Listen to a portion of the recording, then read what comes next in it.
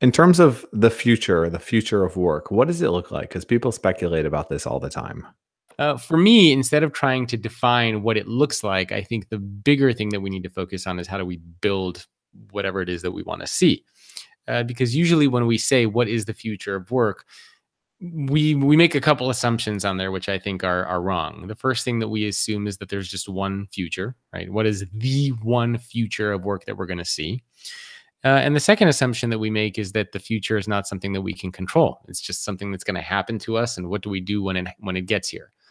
And so I think it's important to kind of flip that around and instead think about what are the many potential futures that might happen. Maybe we'll see a lot of AI and automation. Maybe it'll look a lot the way it does now. Maybe we'll see a balance between technology and automation. Maybe we'll see massive chaos. Depending on the part of the world that you look at, you'll probably see a combination of all these different things happen. Maybe automation in some industries, but nothing changes in other industries. Maybe some parts of the world have a lot of automation, other parts of the world don't. So I don't think it's as black and white as some people try to make it sound. I think it's constantly going to be very dynamic. And the second thing, or the second part of that, is we don't spend enough time trying to think about the future that we want to see happen.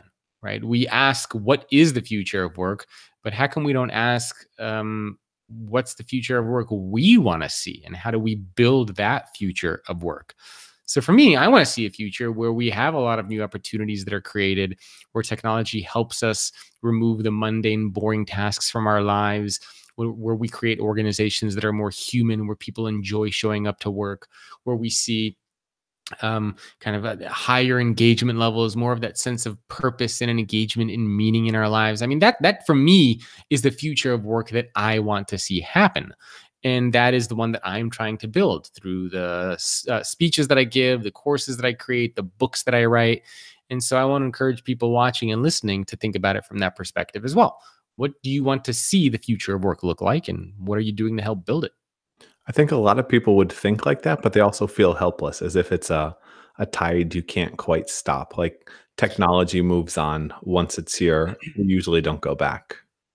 Yeah, I mean, I totally get it. But that's not the right way to think. If you just view yourself as a kind of like a leaf blowing in the wind, that's a very surefire way to make sure that you will get automated and replaced. Everyone has to take accountability, right? I mean, you can learn whatever you need to learn to be successful and relevant in the future. So there's no reason to feel helpless. Technology changes, but technology is a tool. And if you assume that the tool itself is going to take over the world, then I hate to say it, but you're kind of the tool.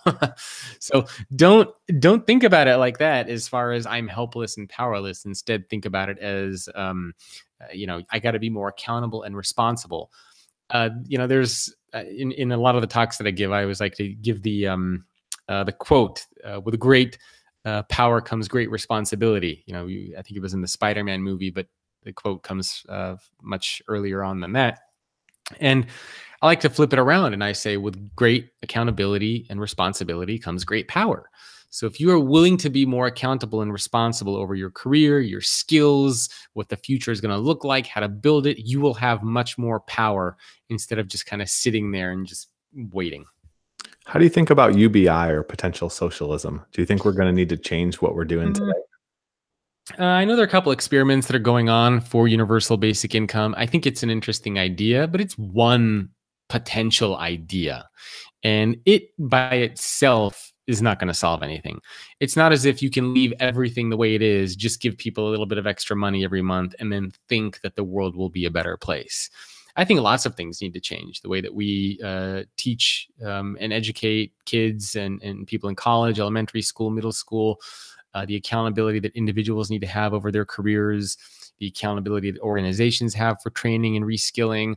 And sure, maybe universal basic income can be another kind of ingredient that goes in there. But again, it's an ingredient. You're not going to make a delicious stew or soup just with chicken broth, right? The universal basic income is the pepper or the salt or the broth, but there are a lot of other things that you got to throw in there to make that thing taste good. And I think for us, just relying on universal basic income as a silver bullet is just not going to happen. If you had to leave people with one thing, a quote, a call to action, it can be anything, what would it be and why? Probably take more accountability over building your own future. So don't rely on other people, on companies, on schools to teach you everything you need to know to be successful. Take matters into your own hands. Ask yourself, what's the future you want to see happen, and what do you need to do to build it?